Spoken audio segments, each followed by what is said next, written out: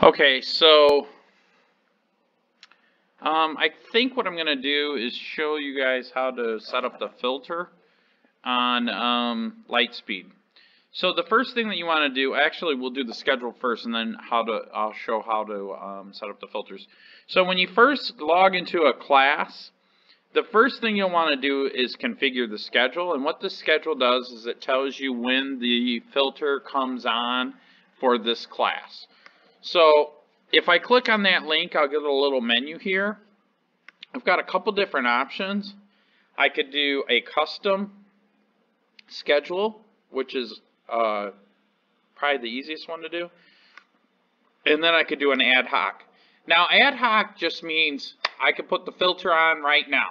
So whatever students I have listed in this class, when I hit start, all my filters, all the monitoring will start as soon as I hit that button. I have some options. I can run it for 2 hours, 90 minutes, 60 minutes, 30 minutes, but when I hit start, it will monitor all the students in that class.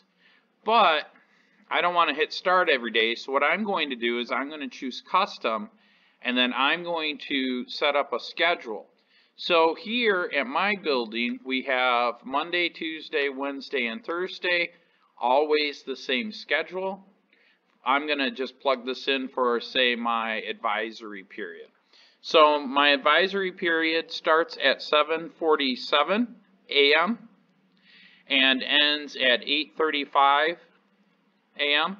So now what that does, what I'm doing is I'm setting a schedule that Monday through Thursday, Lightspeed will filter the students in this particular classroom from 7:47 to 8:35. Now on Fridays our schedules change a little bit, so I'm going to set up a second schedule for Fridays alone. And I'll click on Friday, and on Friday our advisory really doesn't occur until 1:50, whoops, 1:50, oh heck, it keeps doing that, 50 p.m. and then till the end of school, which is 2:42 in my building.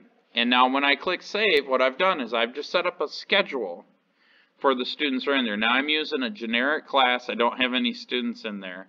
But what I've done is I've set up a schedule that will kick in Monday through Thursday from 7:47 to 8:35. And then on Friday, it doesn't kick in until 1:45. And so if you look at all of my classes, I have each class scheduled for their appropriate times and days. The next thing I want to do is set up, I can rename this. So if I want to rename this, we have our stuff synced to PowerSchool. I don't have a 13th hour. So this is the title that's in PowerSchool based on the section and stuff like that. So it'll be easier for me to say that this is my first hour or third hour or 7th hour.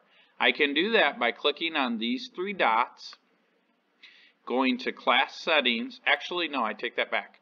I'm going to click on this and go to manage. See how I've changed the names? I can go to manage, and then I go down to my 13th hour, and I can click rename. And when I click rename, I could just go in here and change that to test class. I'm calling it test class because I'm using this to kind of show this video. Now, I'm not going to change this name. This is the name that we have in PowerSchool. That one can't change. But this top one is my display name, and that's what I'll see. So now when I go back, it'll say Adams Test Class. Okay? So now I've set up my schedule. I've renamed the class. The next thing I want to do is create a filter. So when I click on this, if I put no browsing, kids can't get on the internet. If I put none, there's no filter. They can go anywhere that they want on the internet. And our district has filters, but I mean, you know, anything that isn't restricted by the district is where they can go. But I can even filter and limit things even more. So if I go to customize, I can create a custom website. So I could come here. If I click here and I say explore mode, what this does is any website I put in here, if I put in google.com, it will actually block Google. Okay? So I could do that. Now, what I found that's easier, rather than block all the websites that all the kids go on, I block everything. So if I click here, this blocks everything. And then it only allows websites that I type in this space. So I'm a math teacher. The websites I let my kids use is khanacademy.org. I do use Google Classroom, so I will type classroom.google.com. I do let them, sometimes they use the calculator on Google, so I could probably just say google.com. And so basically what I've done is, when this filter is on, it blocks every single website. The kids can only get on Khan Academy, classroom.google.com, and Google. When I click apply, that filter is on. Okay?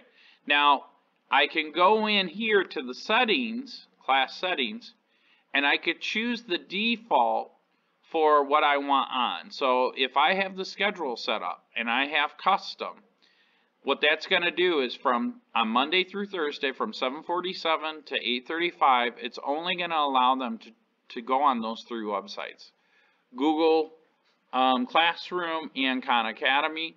Then on Fridays, it's only going to allow the students in this particular class to access those three websites. And at any point in time, if the kids are on there, I can go in and at any point in time and delete or edit or add and change things at any point in time. I can also change the filter here. So if I select none here while we're in class, it will change and there won't be a filter. Okay? I hope that helps. Last